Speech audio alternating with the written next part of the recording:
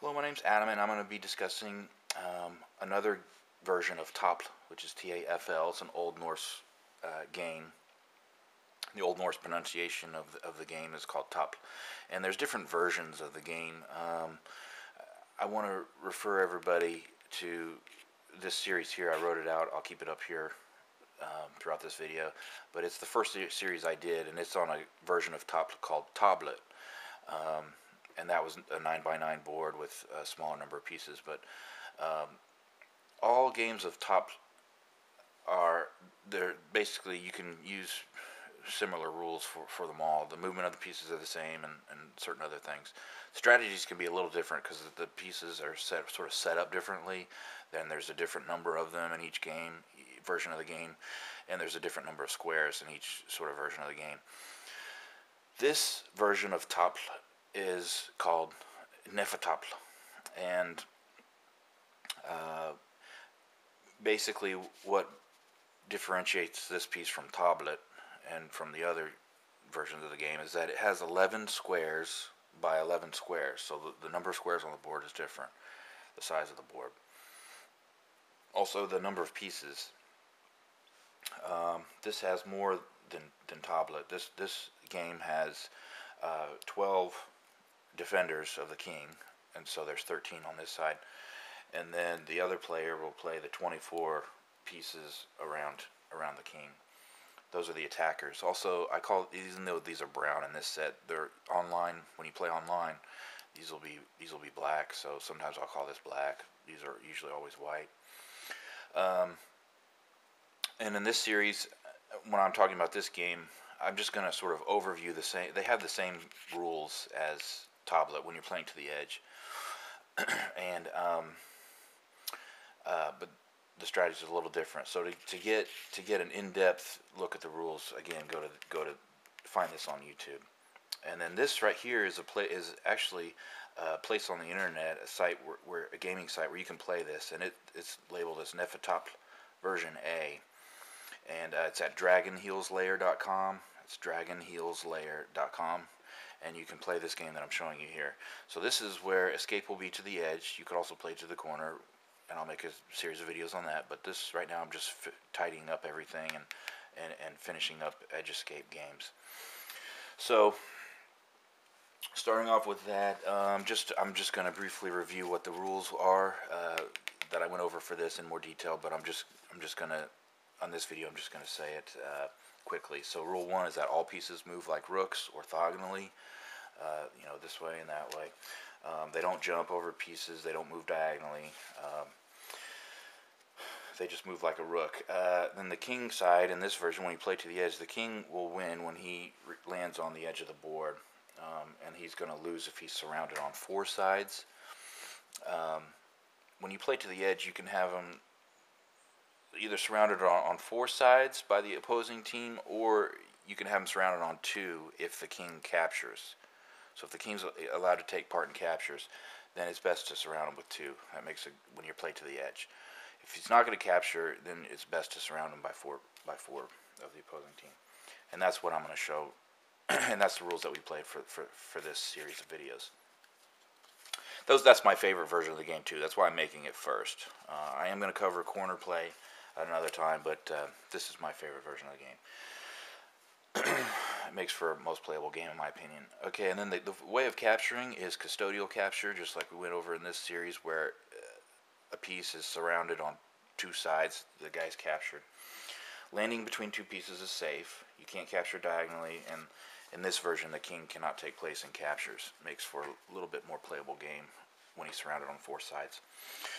So, and then just like in Tablet, the throne is off limits once the king's left. Pieces other than the king can't be captured against the throne. The king's side can move first in this game, and that's one of the neat differences. In Tablet, the king's side should move first, but in this game, Hnefatafl, the attackers here do have good moves at his disposal to play at first. Tablet, he doesn't. He has to play second. This game, either side, there's not really that distinct of an advantage either way in this game, which side moves first. So You can decide with whoever you're playing with who will move first. But just like in Tablut, though, the next rule, the last rule, is that there's no perpetual check. If the king's attacking the side and is blocked, he can't keep attacking it the same way 3 times in a row. It's a loss for the king's side for white. Okay, and so now the same strategies. Once again, I have a series of 10 videos here discussing Tablut in great detail about the different strategies for both sides and the different openings. I'm just going to go over the same things would follow. The black side needs to keep good shapes in the base camps.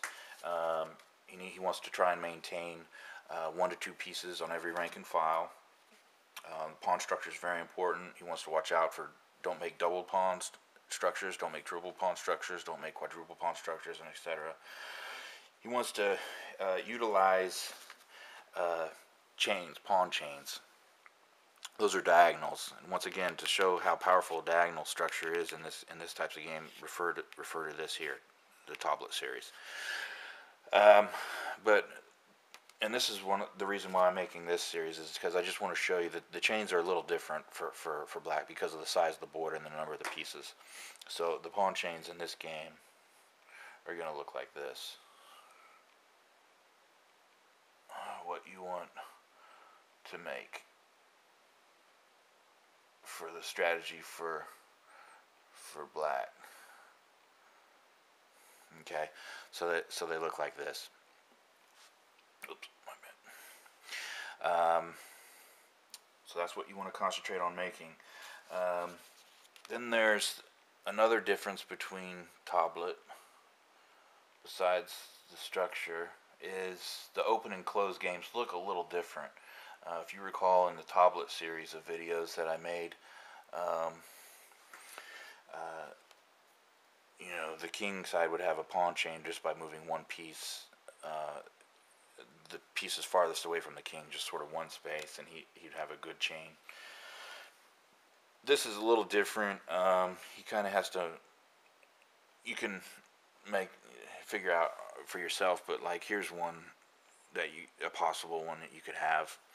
So you've made 2 chains here just by those couple moves there. You have this chain here, and you have this chain here. So this would be a closed. Pretty much a closed game. Closed game also would just be moving kind of 1 piece, keeping your pieces connected, and it's perfectly fine if you want to play a closed game. I'm more of an open game player on this version of Tablut. An open game just means they become disconnected and they move farther towards the edge. So the open game is going to look a little different than Tablut. So you want to keep that in mind. You also want to keep in mind, if you remember from the Tablut series, in the openings videos, white can attack this right away, and that's the fastest game. That's the fastest tempoed game, and it's immediate attack on that piece there. Now, in Tablut, you don't have this piece over here. You just have, or over here. You just have kind of this setup, the base camp setup like that.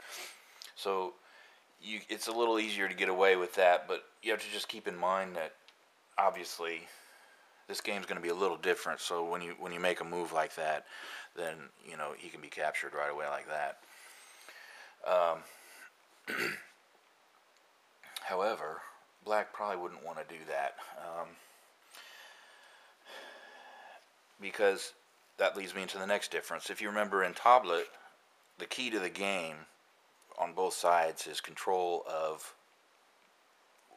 White has 4 files that are half open at the start of the game, and that's the most powerful, strategic asset for the white side in Tablut.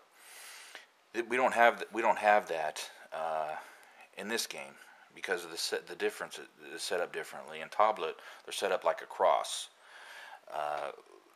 in a pattern of a cross. This game, the white side is set up as a wedge. This is a wedge shape, which is actually perfectly reasonable. The Vikings, this game dates back. The Vikings may have they played this game, and they actually would fight in wedge formation. I found in a history book that was talking about different formations that the Vikings would have, and a wedge shape like this is actually one of them. So, and actually, I can talk briefly about the documentation of the game. This game actually has not been really documented. This game's kind of a guess. We do know that they had 11 by 11 boards. We do know that white was set up like this, but it could be set up like this from a 16th century writing found about the version that the Vikings had in Wales, called Tafl board, as the Welsh name of it, and white was set up like this, but black was set up differently. There is no documentation showing this exact setup of the board. You want to keep that in mind if you're interested in the history of the game. Anyway, well, Tablut's well documented. The Tablut setup is accurate from a guy in the 18th century. Documented some people playing the game. But anyway, so now it's this file's open, and so that it plays a key strategic point thing to think about for both sides. Black wants to close the file. Black now needs to make sure he has, when he makes moves, he needs to, now this one's closed, now this one's closed, he moves here, now that one's closed. So, and then, and the king side wants to, if black's not closing them, then the king side really wants to move there, because, if he moves there and nobody's on it, then it's checkmate, because he can move to either side. Black can only block one at a time. So, again, on how to open files for white, you want to look at the this series here on top. But the point I'm just making now is that now, instead of it being half open as in Tablet, it's now fully open, so it's a little more, a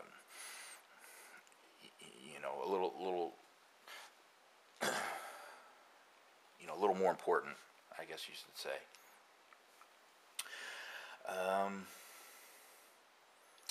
So that's about it. And then just so those are the differences that I really wanted to cover. But basically, once again, the strategies are the same between Tablut and Hnefatafl. As far as black doesn't want to isolate pawns on the edge of the board, he wants to get out of check with the piece closest to the king. It's not always apt, but that's usually the case. Create pawn chains. White wants to create pawn chains. Both sides really want to. White wants to keep pieces near the king near his pieces. Neither side wants to move the pieces, and especially in the opening, more than once. You don't want to keep just moving the same guy around and around. You want to develop your pieces around the board. Each side wants to try and get the other to lose tempo. The white side wants to try and have two threats at once. The white side wants to try and force isolations, get black to where his only choice is to isolate a pawn on the edge of the board, and those types of things. So once again, refer to this for a more in-depth look. The video I just made just now, I'm just talking about the differences between Tablut and this one, which is there's just only a few strategic differences. I think I covered those pretty well. And then this is the website to go to play this game. Thank you.